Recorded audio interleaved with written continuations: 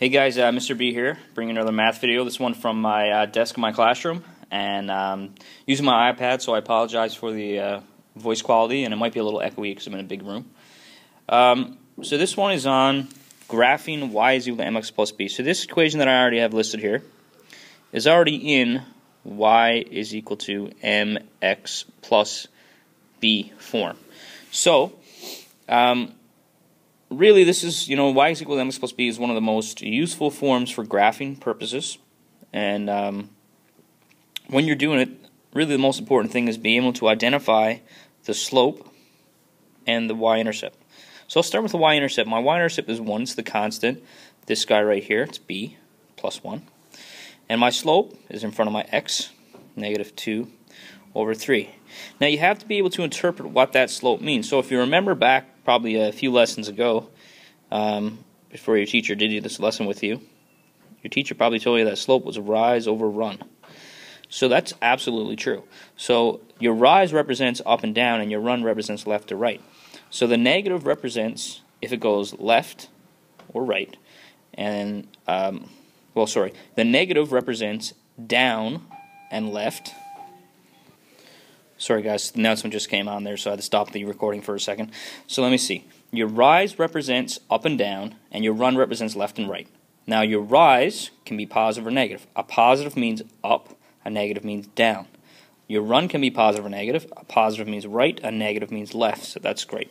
So what this means, negative 2 means 2 down, and then 3 right. So that's what this guy means. So first thing we need to do is plot my y-intercept on my graph. I got my y-intercept right there at y is equal to 1. So that's actually the point 0, 1. So what I do now is I follow my instructions. From that point I go 2 down.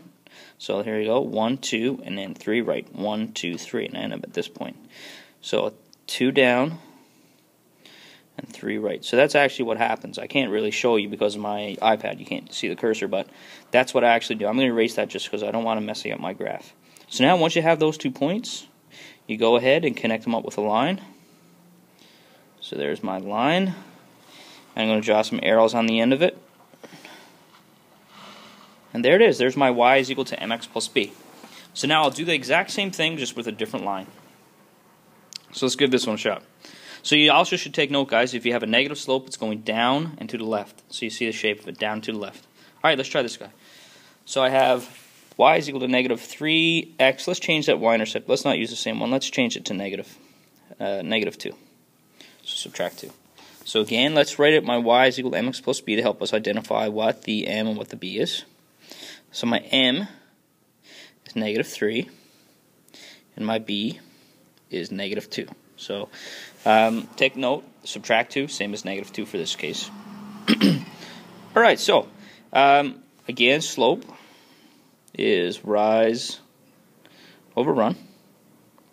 So you notice here that we don't have any overrun part. So what my students like to do is they actually like to write this over 1 to remind them that there's still a run, it just happens to be 1. So if you get your slope is just a number, that means your run is 1.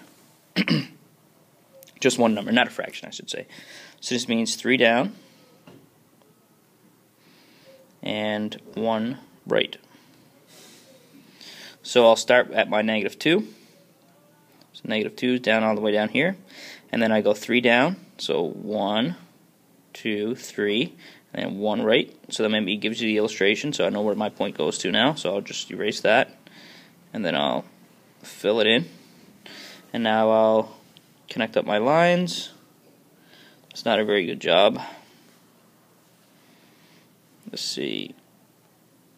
That's a bit better.